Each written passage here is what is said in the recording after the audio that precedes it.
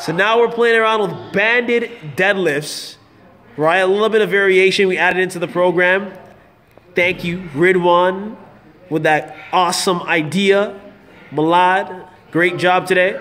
This is a great exercise to get the activation of the glutes and the hamstring as well, right? It's different from a squat because you're focusing on bowing forward more so, but you're still trying to get that pop from the hips. So great variation. Instead of using dumbbells, she's doing like 40 reps because she just likes it so much, right? But you can give it a go. See if you like it. Experiment.